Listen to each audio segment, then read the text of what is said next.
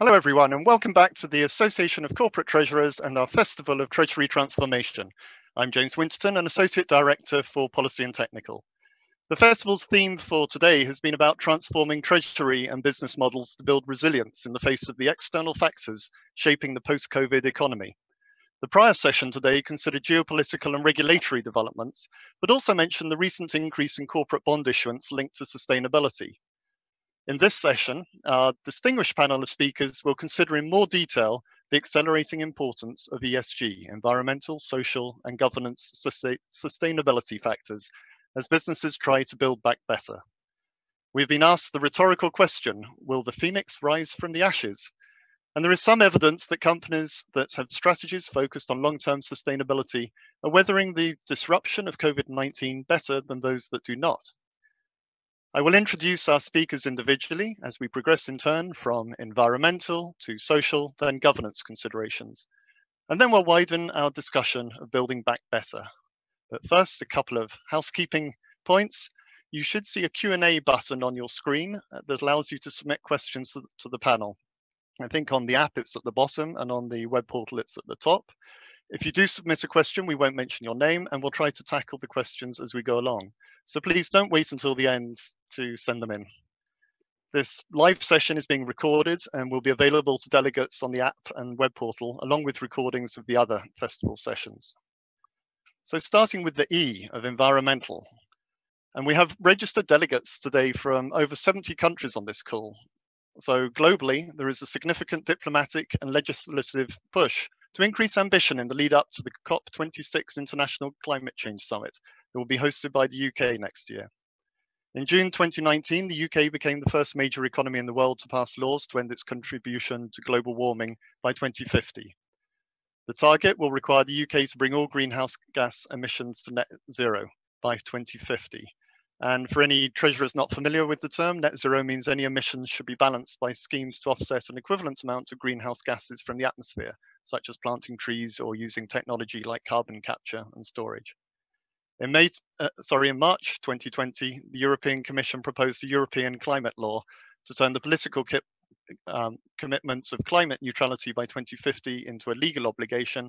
And last month, the United Nations launched its Race to Zero campaign, urging businesses and investors to achieve net zero emissions by 2050.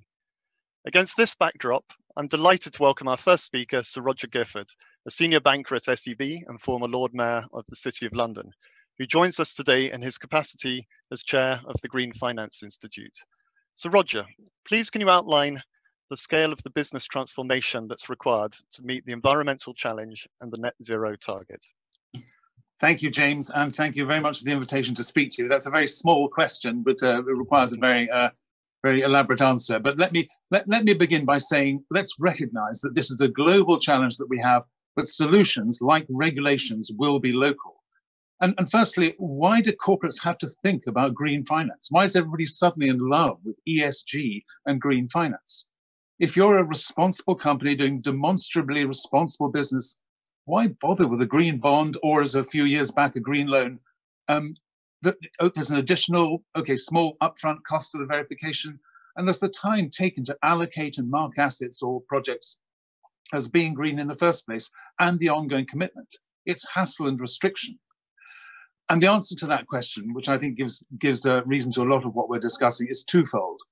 Firstly, it's a demonstration of commitment, and I've yet to meet a company who has issued a green bond who doesn't think that it's an exercise truly worthwhile for internal motivation as much as the outcome. But the main part of the worth lies in the second reason, that investors and banks want the product. Since 2009, there's been huge pressure on the financial community to make money more responsible, more purposeful. And banks, heavily criticized as a sector in the past 10 years, see green finance as demonstrably good finance. They've also started to adjust their internal capital weightings to reflect both physical and political risks, which means the potential for lower pricing, which would be a direct, tangible benefit to a corporate. ESG risk comes in many forms, from physical climate risk, well known to insurance companies, not in the past so much to banks who have a shorter time horizon, to political and transition risk, and for equities in particular, reputational risk. No one thought of auto companies as climate risk stocks until governments decided diesel engines weren't good for a climate-conscious future. And if the UK introduces a £70 or thereabouts carbon tax, who does that hit? What does that do to their cash flow and their credit risk? And how do we bankers take that into account? Extra costs for some big carbon users, not so much for others.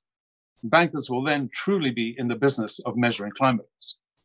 Institutional investors have embraced the ESG agenda, and not just because they think it sounds good. And by the way, investor interest in and appetite for green finance has absolutely increased dramatically during the last 4 months. It's a bit obvious to point out how badly brown stocks have done in the last few months, meaning a better performance for ESG portfolios which avoid oil companies. It's in fact a much longer trend than just the last few months. It really is the case that healthy-looking ESG portfolios are good for your returns as well. And with government pressure building, adding to social concerns on plastics and biodiversity and the oceans, thank you, David Attenborough and the BBC Blue Planet series, and a feeling that COVID, the virus, is somehow related, it's a perfect storm for the environmental agenda. I also, as you mentioned, I chair this Green Finance Institute here. It was set up a year ago to look at practical ways, as we say, ruthlessly practical ways to get the transition underway here in the UK to mobilize capital into building back better. Its first report on the energy efficiency of buildings was out last month. It's a very good read. It's a government-industry partnership, and it exactly points the practical way to mobilizing capital into energy efficiency here in the UK. We have 40 to 50 million gas boilers heating our water in this country. Sweden does its heating by district and community heating in urban areas, ground source and heat exchange in the countryside. Why don't we? Sweden has one great advantage. It can be very cold and much colder in the winter, so heating is naturally a higher priority, but still you get my point. There's also a Green Finance education program launched by the Chartered Bankers Institute, which we support for all Treasury and finance professionals. Please send your people on it. But a word on what is likely to be asked of Treasury going forwards, because firstly, the Bank of England is due to hold stress tests for banks next year, delayed a little because of the epidemic. That means banks will probably need more info from their corporate clients on environmental and sustainability issues in order to be prepared for the stress test challenge. No doubt this process will take time to mature, but it's good to be ready for it. Secondly, ESG strategies that manage funds are only getting more demanding. Being accused of greenwashing is not good for a company's stock price, which means that investors will, in fact, they already are, asking for more clarity on the environmental strategies of the companies that they buy. Greater disclosure, greater awareness, good to be ready for that too. I might add the recommendations of the TCFD proposal, the Task Force for Climate-Related Financial Disclosure. It's a really good tool. It's not complex, and if you haven't embraced it already, I recommend every company to do so. It can be done on one side of a sheet of paper, and there's even talk of it becoming mandatory. Thirdly, supply chain integrity is becoming a hot topic with you, and I can only see it rising up the Treasury agenda for us as well. Several institutions, including my own SEB, have been working to develop solutions to help our customers manage their supply chains in a better way. Take-up so far has been a bit slow, and I think some industry standardization would undoubtedly be helpful in gaining traction. But in this state of almost infinite internet information, there is no hiding place for a company that may think it's doing good, buying good, yet has a supply issue to hide, including, perhaps especially in developing countries in Asia, Africa, and Latin America, where so many resources and products are sourced. It doesn't help either here in the UK much either, as the Leicester people are proving to the company boo-hoo. James, I think I'll stop there. There are many challenges to come. We can take those in the questions after. That's brilliant. So Roger, thank you. You only very briefly and modestly touched on the Green Finance Institute. Perhaps you'd like to just share a bit more, given that we've got an audience of over 2,500 corporate treasurers. What is the Green Finance Institute doing to facilitate this transformation, especially for that audience, not the banks? Yes. In the UK, we've divided the conversation on green into two. We talk about greening finance, which is the discussion about regulation and taxonomy and what finance should look like in order to be greener. How do you measure risk? And we talk about financing green, i.e. mobilizing capital into greener projects. And the Green Finance Institute is very firmly in the second category, moving money into projects which we believe will be better risk for the better sort of mitigation of risk in the climate area, but also provide a commercial opportunity. And it's finding that sweet spot where you have the commercial opportunity arising that can be tough. It often needs government assistance, as we've seen with wind farms and with solar, which have achieved the incredible transformation in cost and efficiency that we've seen in those two areas. We're looking at homes, at houses, we're looking at the energy efficiency of buildings, as I mentioned. We're going to be looking at electrical charging points around the country, how to make them commercial. We will be looking at shipping, and we're looking at a number of other areas too, which will come up as coalitions over the next year or two. It's a small team, some 10, 12 people so far. It's a coalition between the government and the City of London Corporation. And I, is run by a capital markets banker, and I guess I'm another capital markets banker as its chair. So we're very much focusing on the practical ways of getting money, people's money, into better, greener projects. Indeed, as you said, some great practical examples then. Thank you for that. And actually, you mentioned very briefly the TCFD, the Task Force on Climate-Related Financial Disclosures. And I see there's actually a question asking about the relevance of that for corporates, perhaps prompted by the Principles for Responsible Investment. So people signed up to that will have to start reporting. And indeed, just very recently, there's the new United Nations Sustainable Stock Exchanges Initiative to ensure globally consistent disclosures. So I think it was Mark Carney who floated the idea of making climate-related financial disclosures compulsory, which you mentioned. Yeah. Do you think this would actually help investors to make better informed decisions when assessing climate-related risks, or will it just be more procedure? No, I think it's the real work is for the company as much as for the investor or the banker, to be honest. Many risks which we have previously taken on board as part of our normal credit risk analysis, we now think of as having a climate-related element. But how do you integrate the thinking around that climate-related element into your whole credit procedure? And so we as a banker, SAB, are beginning to do that now. We've done it for a long time in terms of obvious stocks like oil and shipping.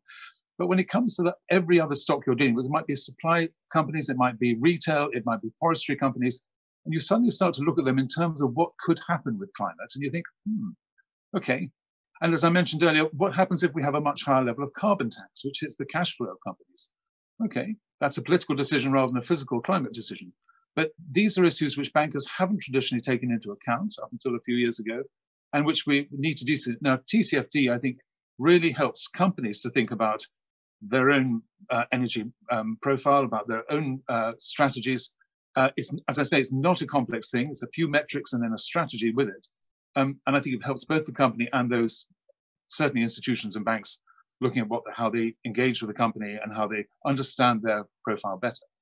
If it goes the way that I expect, or one might expect, we'll see a lot more demands from banks and institutions on companies as to how they are managing their potential climate risk, both physical and political. And so, Roger, another word you mentioned briefly in passing was taxonomy. Now, given that we've got a global audience, some of them will not have heard of the EU's green taxonomy. Could you just explain, firstly, what is a taxonomy? What does this word mean? How is it relevant to corporates? And thirdly, do you expect that this will become the global standard? A taxonomy is a definition. How do we define green? What is dark green? What is light green? We as a bank have done some deals for some fantastic shipping companies, which are definitely classified as light green. They're far better than dirty 3% sulfurous crude oil, but they're not yet the pure carbon-free fuel of the future for shipping we'd love to find. How you define that dark green, light green transition is part of the taxonomy. And the EU has taken a great lead in this in terms of setting out a set of principles that it is currently debating on. In the UK, there's definite desire to equal those or better them or be alongside them. But when you come to some developing countries, China in particular, which have very different energy profiles or very different energy needs and restrictions, Germany is another country one could talk about, then you come into a more difficult discussion about what is truly green. Is a little bit greener, a little bit less carbon reducing, very green or hardly green? And how should banks and institutions look at that? For me, the really important thing, more important than harmonization of taxonomy or harmonization of definitions, the really important thing is to read the prospectus and see what you're buying. Because the great thing about green is that you have that independent verification alongside your finance to see what's happening, to understand the real nature of the project or the company or the framework that you're buying into. So I think working on standards and taxonomy definitions is really good. I think it's even more important to know exactly what you're buying. or lending to. So Roger, thank you. That was very informative. And everyone, we heard from Sir Roger that there's an accelerating trend towards impact investing, which aims for positive environmental and social impacts from investments alongside financial return. So turning now to social, the S of ESG, our second speaker is Caron Bradshaw, Chief Executive of the Charity Finance Group, CFG, representing finance leaders in over 1,400 charitable, social change and public benefit organizations. In January 2018, Larry Fink, the Chief Executive of BlackRock, wrote a letter to global business leaders declaring that companies needed to make a positive contribution to society and not just deliver profits for shareholders, and that he planned to hold them to account. So starting with the Charity Finance Group, can the charitable sector provide some useful lessons for businesses on how to achieve a positive social impact? Caron, over to you, please. Thanks, James. So, of course, I join you not as a corporate treasurer, but as a chief executive of the charity, working with charities domestically and internationally. And our organisation, as James has said, accounts for about a third of the domestic sector by income. So you might expect that I believe that charities have got quite a few things right in relation to achieving positive social impact. But before I come out of the blocks as sounding like somebody who thinks that only charities can do good, I do think that the lessons can flow actually in both directions. And as Sir Roger has said in some of the things that he has talked about, the drivers that have pushed charities towards the social agenda are applying equally to other parts of the sector. And indeed, I think actually the increasing focus for all pillars of the economy is no longer on what we do, but on why and how we do it as well. It's obviously hardwired into the DNA of charities that our legal obligation is to deliver public interest and public benefit. As a sector, we've obviously grown out of tackling social issues. So we have our roots in education, health, religion, relief of poverty. But over the centuries, we have definitely expanded so that we're now this very wide and varied landscape of multiple different operating models, causes, sizes of organisation.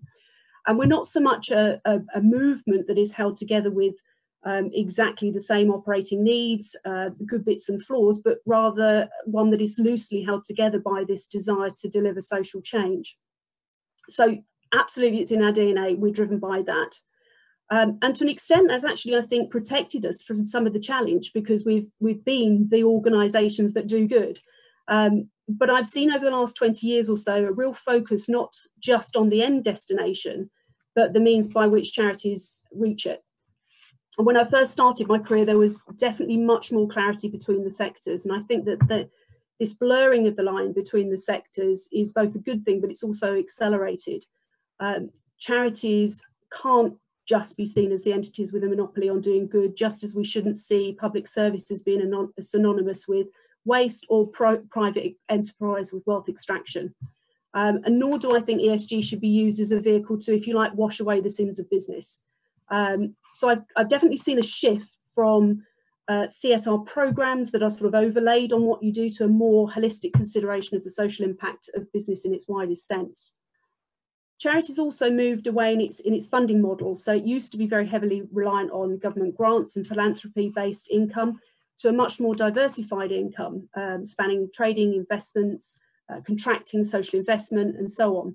And alongside this movement in funding model has been a real increase in the pressure to be efficient and effective, but also to be transparent and accountable. A further impetus, I think, for ESG maturity, if I can put it that way, within the sector has come from political and economic changes. So as the state has withdrawn its sort of structural financial support of the charity sector and money's been harder to come by, then charities have had to do more with less. Funders have started to look at how they can recycle their funds, how they can extract maximum value from the investments that they make. And the pressure has expanded beyond, if you like, excluding things that run directly contrary to a mission or cause, to being embedded in every aspect of operations, whether that be CEO pay or our carbon footprint or the behaviour of our staff or who we select in our supply chain. In fact, in every aspect of what we do, the why, the what, and the how require careful consideration and balance of risk and reward.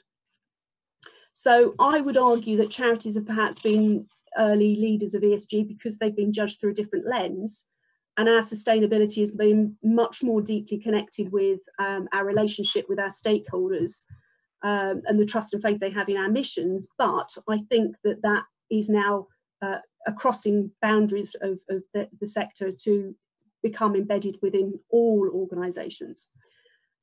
I just want to pause momentarily and say that charities have had to battle contradictions in the word charity. So we're expected to be small and voluntary, but to operate at scale, to operate without pay, but to execute with skill and professionalism that comes at a price. And I share this because I think those inherent tensions are the tensions that all sectors are going to start to face as we strive as a society to find a new normal, as the relationship between the sectors evolves and as the balance between values and value becomes more in focus. And that takes me on to my observations about the recent past.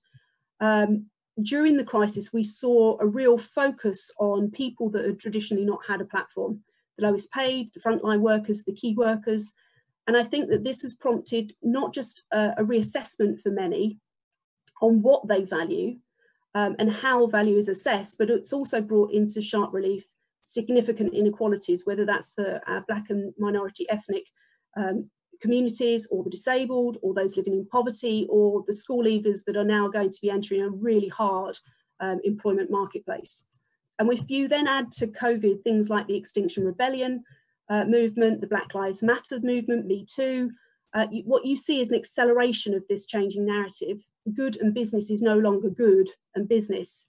And as we've seen this, that charities have had to embed social value and mission in every aspect of their lives. So I think all sectors are going to be needing to consider this across the whole of their operations and rethink things like extraction and consumption. What is the legacy that we're going to leave? What is the wider impact that we have?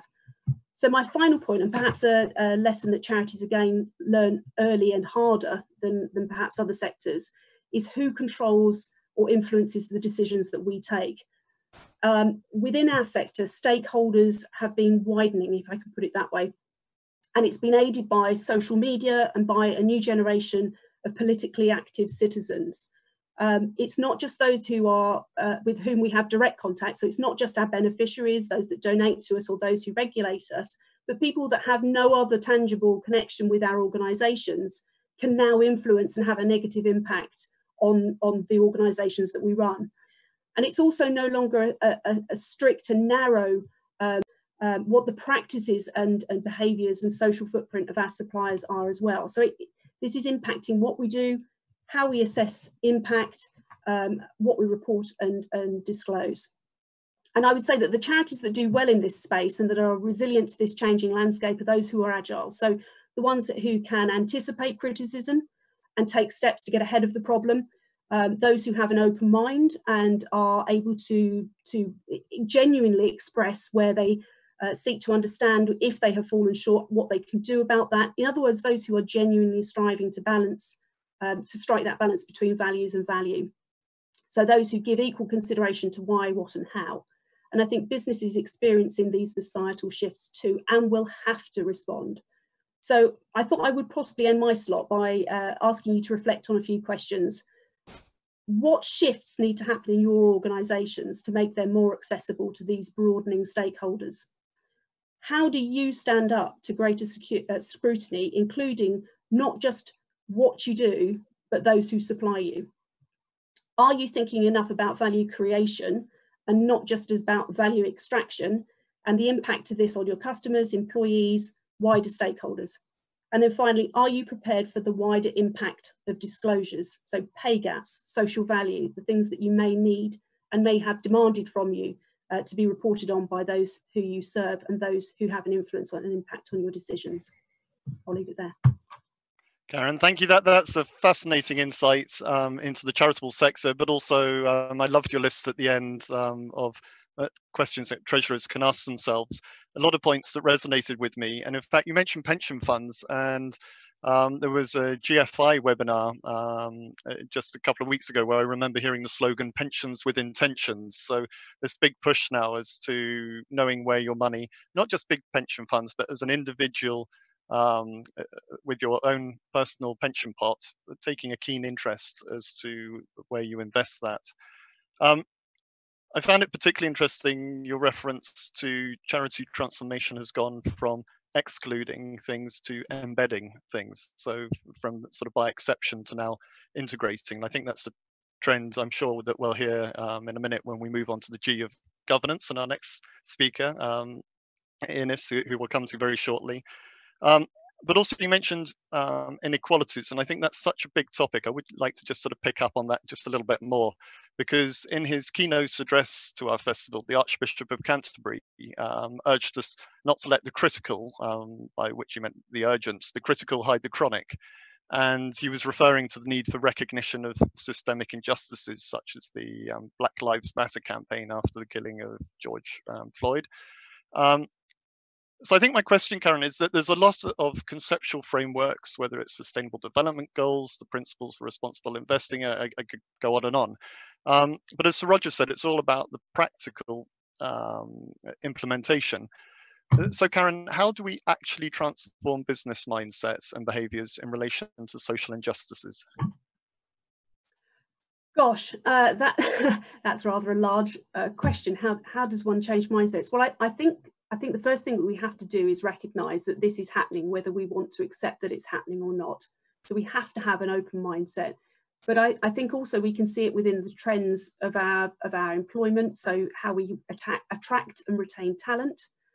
More increasingly, when I'm interviewing people for jobs within my own organisation or helping other organisations to interview, the questions being asked are around purpose and around balance. They're not around the sorts of traditional things that you may have thought about pay and reward. So there is a much broader imperative for organisations to think about these areas. So how do you do it? I think you broaden your perspective. You start with what you already know you have to respond on. So for in a charity context, it's the cause and the things immediately associated with it. And then you, as we would with all risk management, you expand the circle out to think of those things that have impact and to think about the likelihood of those impeding you and the likelihood of you being not just taken down by negative actions, but how do you accelerate some positive things and really see some opportunities. Caron, thank you. You also mentioned, of course, the many stakeholders with which both charities and businesses work, including the supply chains being important to make an assessment. So that applies equally to the E and the S. You also mentioned individuals and consumers. And in that space, do you think there's a generational shift of attitudes, perhaps? I certainly think that there is an acceleration of it, but I think that isn't just confined to the millennials. I think that all of us are starting to question the purpose and the balance in our working lives. But I think it has been accelerated, and I think that what we're seeing is are individuals that won't necessarily, in our usual previous considerations, have an impact on us starting to do so. As I mentioned, social media, for example. Things that would previously have fizzled out suddenly become viral. They take on a life of their own, and we have much less control over that. So I do think there is a generational, but I think there's also a technological driver to this and an opportunity driver. So the world is much more connected. There is an ability to be able to be affected by things like Black Lives Matter that perhaps 10 years ago would have been seen as an American problem or an American challenge, and it's now not. We're able to see that global coming together of different societal pressures expressing themselves in our own contexts. Mm-hmm. Now, Caron, you mentioned social media, and actually there is a question we have which will be, I think, covered in the next segment, which is, does this not make businesses more affected by the diktats of social media like cancel culture? How can we protect reputations? So Caron, I found that fascinating, your insights. Thank you for sharing them. And indeed, some 15 or 20 years ago, when I was a charity CFO, we used to talk about transferring business DNA into the charitable sector, which was exactly the phrase you used. So listening today, I found it great to hear there's a case for some of that DNA now to be flowing back in the other direction. So thank you for that. And on that note, I would like to bring in our third speaker to share her experience of the governance that's needed to successfully integrate the environmental and the social factors within a corporate financial framework. So Ines Faden Silva is the treasurer of Tideway, a transformative sustainability project building a 25-kilometre super sewer across London underneath the River Thames. So Ines, you described the project to me when we were talking the other day, not as a utility, a sewer, but as reconnecting London with the River Thames. So please, can you start by explaining the ESG thinking that lies behind the project before we then move on to the treasury implications? Yes, of course. Thank you, James.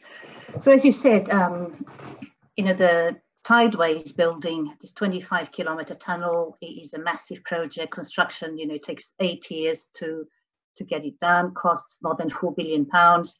And we could say that, and we are a regulated utility, we could say that what we're doing is building the tunnel, but from the beginning, it was never the vision of the company. We are created to address a sustainability issue. Wait a second, it is very dark. If I move, I'll come back. Yeah, it's better. Yeah, that's great. Yeah, it's better now. As we were created to address a sustainability issue, it made sense to look at the impact. And the impact is that once the river is clean, what can London do with a clean river? And how can we help and change the relationship that London has with the river? So from very early on, there was this commitment that is, as well as building the tunnel, we aim to deliver a wider legacy to boost the river economy, to increase jobs, to improve safety standards, and to drive down carbon emissions. I'll give you a few examples, but there's an underlying principle here that we need a social license to operate. Having an 8-year construction project through 14 London boroughs, we bother a lot of people in the process, so we have to be incredibly mindful of all the lives we impact in doing construction as well. And so we set out to create this legacy. We have 54 commitments that, interestingly, a number of years later, when we decided to align them with the UN Sustainable Development Goals, it was a relatively good fit, because I think that the commitments were thought quite wide. And I'll give you a few examples. So one is what we call More by River, transporting more than 90% of our materials and the spoil that we excavate by river. And by doing that, we taking off the roads of London hundreds of thousands of heavy goods vehicles movement. And London really doesn't need any more trucks on the road, doesn't need more congestion, more pollution, more accidents, more anything. But to do that, the infrastructure didn't exist in London. We started an academy with Port of London Authority to train 300 pilots. We had to get all those barges, put all the infrastructure in place. And once we're going, in 4 years' time, that legacy will be there for London. And I know that the mayor is very excited to use it for a number of other purposes. Another area where we spend quite a lot of time, and from very early on, is is how we employ people and with the people we employ. So we have ambitious targets in terms of employing women, apprentices, people with convictions, people from the local communities. We said, if we working in this borough, we have to employ at least 25% of people have to come from that borough. Of course, we had a little bit of trouble when we were trying to employ people in Zone 1 in London, because not many people live there, but we try our best. We also spend a lot of time with schools, with STEM education, especially trying to bring a lot more people to construction, to engineering, and in particular, girls. And we have, if you can look at our video, some of those young engineers, the ideas they come with and proposals they make, they've been transformational for the company as well. It's been really interesting. And I'll just give one final example, which is a bit of a sobering one. Mental health is a major issue in construction because of the way construction is. People work shifts, long hours away from home. very traditional culture. The construction sector in the UK is 3 times the national average suicide rate. And so we have started training a lot of mental health first aiders. We now have more mental health first aiders than we have physical first aiders. And we collaborate with a number of charities, but it's very important. And we have this massive campaign, which is just start a conversation, just get people talking. And it's something, from, the executive to people in finance, in treasury. A lot of us have been trained as mental health first aiders. I would stop there. I could talk about then how that translates into financing, but I may just pause there to see where would like me to go. And that's great, Ines. That's a really informative overview of the ESG framework but for your particular business. And so indeed, if we could get into more detail now on the practical aspects of running a corporate treasury department within an ESG framework, such as you described. You told me beforehand that you've issued 17 green bonds, and actually there's a question from the audience asking you to elaborate, please, on your experience of green bond issuance. But also, can I add on, could you also tell us what other new forms of finance might be available in this space? So first of all, on issuing green bonds. Yes, exactly. So we set out 3 years ago to issue green financing, and it came natural, given that our company was created to address a sustainability issue. It only makes sense to align the financing with the company mission. And so we started issuing green bonds in 2017. Some of them are public, some of them are private placements, and they're very small. But we've issued green bonds cash with deferral, private, inflation-linked, fixed rate, all types and formats. And we have 17 green bonds now for £1.5 billion. We've also issued a green US private placement, and more recently we have changed our revolving credit facility is now a sustainability-linked revolving credit facility with a KPI that is linked to our sustainability performance, in particular how we're doing against all these legacy commitments that I've talked about. What we've done, I'll come back to what other instruments are there, but we don't focus just on financing, because it could be all very well and good that our financing is very green and sustainable, but that there's a number of other aspects of that impact the treasury. And so one of them that we've spent quite a lot of time in the past 12 months is, where is our cash invested? How is it invested? And we spend time speaking with money market funds and with our banks. And there's been quite a lot of change in this area. And there's been the first few green money market funds launched last year, and I think we'll see a lot more in this space. We don't want our cash just then to be used in a way that either we don't know or that we know and we're not comfortable with. We've also sought and we've obtained an ESG assessment, because there's quite a lot of ESG ratings that are investor-led and they unsolicited by corporate, but we thought it was important to bring all this performance together and to showcase what we're doing, but importantly as well, to help with the reporting that we have to do for investors. There is a thirst for ESG data, even for companies that don't issue green financing. Most investors these days have some very high standards when it comes to ESG, as Sir Roger was mentioning. And so putting out there this ESG assessment has been helping us with that reporting as well. You've asked what instruments are available. So there are, green bonds, and green bonds are very well established all over the world. But in the past couple of years, there's been a huge development in other areas. So in the bond space, you have social bonds as well, and sustainability-linked bonds. And there's the new thing about transition bonds. They're still evolving. There's a number of study groups trying to develop standards for transition bonds. And transition bonds are bonds issued by companies that are transitioning their business model from brown to green. And it's a very challenging area, but where most growth will be, because the companies that are already very green are represent a small percentage of. I'm going to move again, see if I get a light.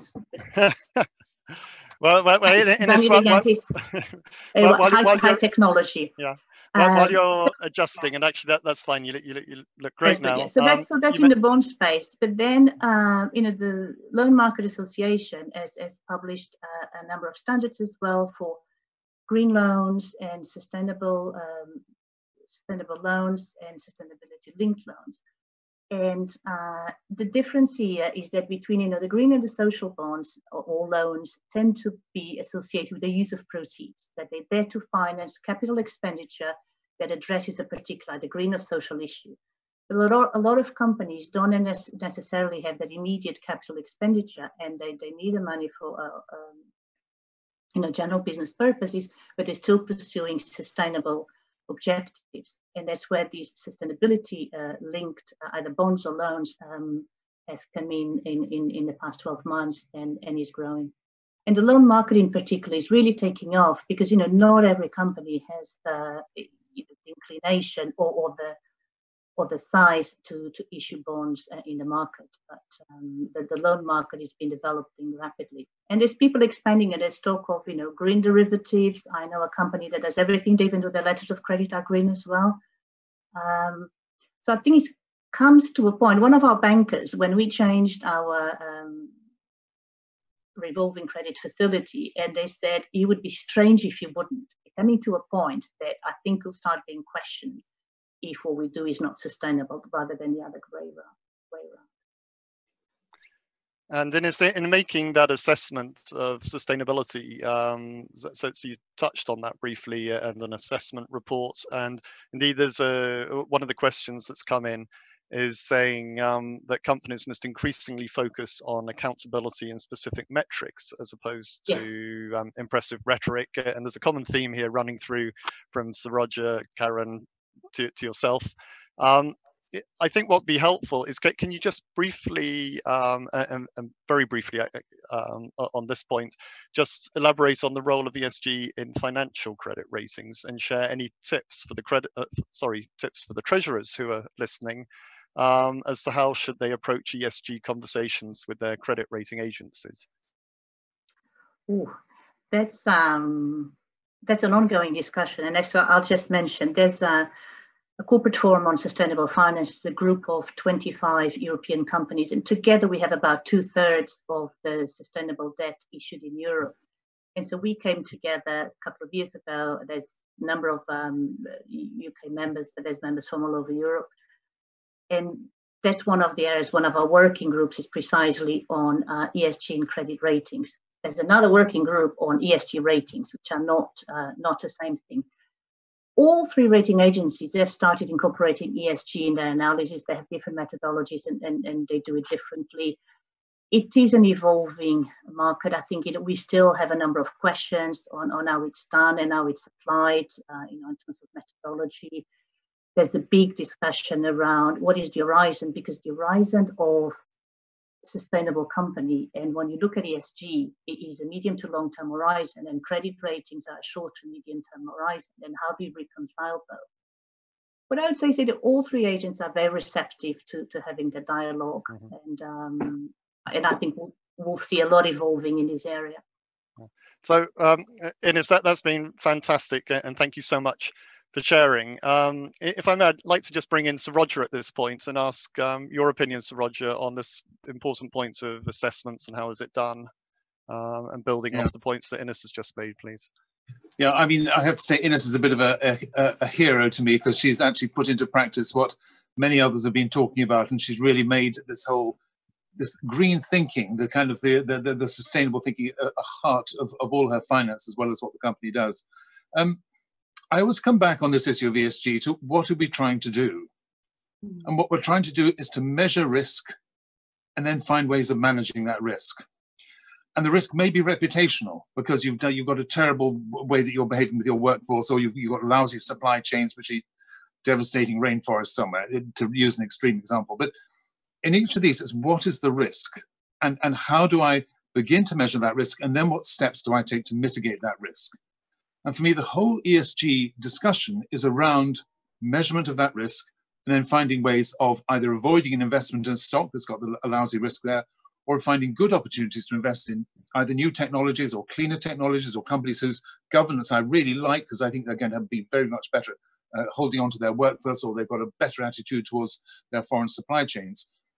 And when I understand that, I brought a new element into my credit risk assessment. And it's that credit risk assessment, which at the end of the day, every financial institution might be okay, in a bank, it's credit risk, in a company, it's financial analysis, stock analysis. But it's that assessment of risk that is crucial to whether I'm going to be doing better or worse in my investments going forwards, particularly as a banker, but also as an institution. So it isn't about ticking the box of saying ESG is great. It's about risk and managing that risk and finding the instruments and possibly the opportunities that come out of that at the end. And that sounds like a very commercial way of looking at it, but actually I've found the only way to persuade people that it's really interesting subject and it's really important subject is to talk in those terms. We all want to do good. I buy into the climate change agenda, and I particularly buy into the biodiversity loss agenda, which I think is going to be the next big thing coming up alongside ESG and N probably. But whilst I buy into that, if I can't show it in hard practical risk terms, then it's just a lot of hot air. So I'm very keen that the ESG is oriented around practical discussion around what is the risk. And as I say, it can be a multifaceted kind of risk. And many risks out there which we didn't previously think of as being climate or environmental risks, they now are, which we want to bring into our thinking, into our analysis. And I think that will make us better financial institutions. We will do better business as a result of that. I think, so Roger, one of the things that of course makes it so difficult to assess risk in this area is that there are many interdependencies between the components of ESG.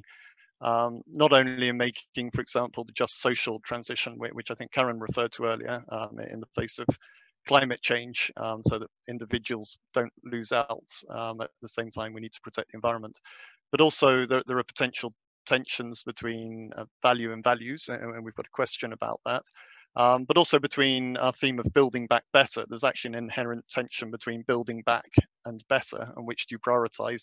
And indeed, the balance between political regulation, voluntary codes of practice, individual behaviors, and again, between own activity, supply chain activity, consumer activity. So do you have, I'll go to Ines actually with this one, because Ines, you're actually struggling with this. Sorry, you're not struggling, but treasurers are struggling to find the balance between all these. It's always two sides to every coin, it seems, in this area. So how do you actually go about your risk management process that Sir Roger highlighted to find the appropriate balance? I think Sir Roger said it's absolutely spot on. It is about risk and opportunity as well. I think the world is changing very rapidly, and we were discussing the other day. There's a wall of regulation coming to financial institutions, to corporates, to everybody in this area. And rather than being chased by regulation, we found that it's a lot better. It's a lot better to be ahead of the curve and do things for the right reasons. And right now, when you look at risk, the risk of not taking ESG into consideration in business strategy or in treasury is just too big. And there's a lot of missed opportunities as well. And so I think it's really just becoming part of the business's central plate. Name changes, it's ESG now. It's this big umbrella of sustainability has different, taxonomy, and that will evolve over time. But that, ESG is center stage is something that's fundamental for Treasury, I'd say. And Caron, in terms of the, if I can chip in there, James, I don't think there's any conflict between building back and building back better. It's how you define better. And if we're looking at creating jobs and creating work and bringing people, rebuilding literally, whether it's a new infrastructure or whether it's taking care of existing projects, there's absolutely a way to do it better, which will be more future-proofed. And we're talking about risk, either of higher energy costs or of a carbon tax coming at £75, or of damage to the environment, which then has something which has a consequent effect later on, such as around flooding or around fire risk. So the better, it's just a matter of understanding the better and what is included in that, rather than just quick and easy. So building back quick and easy, that's not better. So Caron, I could see you nodding there in terms of building back better. Does that resonate with you? Yeah, absolutely. And there's two things I'd pick up. The first is Ines's point about the resilience. I think if you are able to anticipate and get ahead of a problem, you are more likely, don't wait for the regulator to say you can't do something, you are more likely to be able to not just prevent the harm that the problem will cause, but also, without being too cynical about it, capitalise on the fact that you are doing the right thing as well. So I think there are those elements around that, but also just to pick up the point that Sir Roger just made. In the earlier session, we heard, I think it was Eugene, say that he didn't think that there would be an awful lot of green activity at the moment because people would go for quick and return rather than the concept of building back better. But I think that there are things that are happening that are both going to accelerate the building back better agenda and have the consequence of green. And if I give an example, there was talk about the negative impact on business, the slowing of pace and the increasing of risk around wet signatures in a lockdown scenario.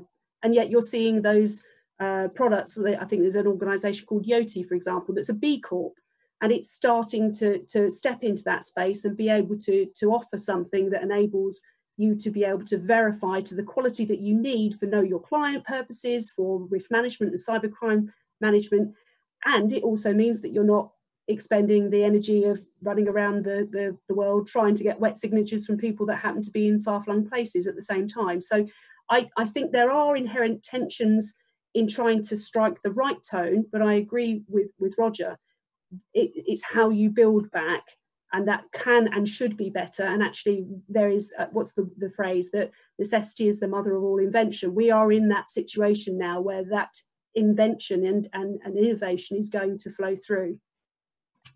Thank you, Caron. And we've also got some questions, of course, about the role of the Treasurer, and Ines has already talked in brilliant detail about that. But in the context of making this a very practical session of ESG, as we've done throughout, can I ask each speaker, what would be your advice to Treasurers of just one or two priority actions to take the next few months? And we're getting near the end of the session, so literally in less than 1 minute each, please. So Roger, would you like to go first, please? Yeah, I sort of tried to touch on this earlier, James, when I said there are three things coming. One is know your own company better, because you will get questions from bankers and others asking you what you're doing, what's your carbon profile, what's your strategy around ESG. Do know that. Secondly, do have a look at TCFD. I think it's a really it's a bit of a no-brainer. At least be familiar with it, so you know that it isn't complex and it's fairly easy to put together. And thirdly, you as Treasurer, you have access to more information probably than most other people in the company about what's really going on. You get a cross view of the whole company, so you know what the issues are. You know where the linen is that's not completely fresh, white, and clean is kept, and you can play a role in pointing out the potential risk of that ever coming to light. And how that can affect the stock share price and how that can affect your cost of borrowing and everything else without doing anything untoward internally. Thank you. And I'll turn next to Caron, please, on that question. So again, your sort of top one or two priority actions that you think corporate treasurers should be taking in the next few months. I think probably building on the last thought is around that sort of broadening out your thinking. So opening up the lens and thinking beyond the sort of narrow four walls of the entity that you serve, and thinking about the indirect relationships, the suppliers, the public mood, the shifting power away from central to individual people power, if you like. I think those things are really important to start focusing and adding into risk management mix. And I need to give the final word to our actual corporate treasurer, Ines, on this. Your top two priorities. It's very much the same. You know, have the discussion with the board. You know, with the executive and the board. What's the purpose of the company? How we define that purpose? How we go about it? And then take that into Treasury. What does that mean for Treasury? What I'm already doing? What we should be doing? And then take the discussion outside finance. And for us, and I've talked with other companies that have issued sustainable finance. It's been a revelation, because we got so much support from other parts of the company, and it brought finance really together with other areas in the company. And I'll end by saying there's a lot of help out there. You know, the ACT has quite a lot of information on its website. the Accounting for Sustainability organization as a brilliant little guide in how to issue sustainable finance, and relatively straightforward, and happy days. As you say, happy days. Well, it's been a brilliant conversation, and it's clear from listening to all three of you that the importance of the ESG sustainability factors is indeed accelerating, especially for corporate treasurers as they engage with their investors and rating agencies to fund the recovery. And we've heard a very clear call to action, I think, for businesses to transform themselves to meet the net zero targets. And we've also, another recurrent theme was companies are expected to become more transparent, not just in their reporting, but in their actions. And I think what really came across to me today is the sheer scale and urgency of the transformation, what you're describing. Indeed, the pace is accelerating. This is not just about efficiencies and cost reductions in the traditional sense, that this is more like switching from operating in a two-dimensional to a three-dimensional world, perhaps. On that note, we started off with a mythical bird, the phoenix, and it's somewhat inevitable that I should just mention the dodo, that of course failed to evolve in response to changes in its external environment, and lacking resilient wings to fly, it became extinct. A salutary tale for us all.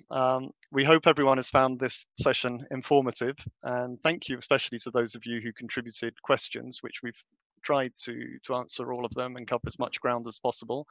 But please do continue the conversation within the virtual discussion forum in the festival app. And also, please, a particular plea here, could we ask you just to take, it's only a few seconds after the call, take the time to fill in the survey immediately afterwards, because we do find this feedback really useful in shaping future events. But finally, on behalf of the audience, I would like to warmly thank our speakers today, Sir Roger Gifford, Caron Bradshaw, Ines, Faden, Silva. This has been James Winterton for the ACT. Thank you and goodbye.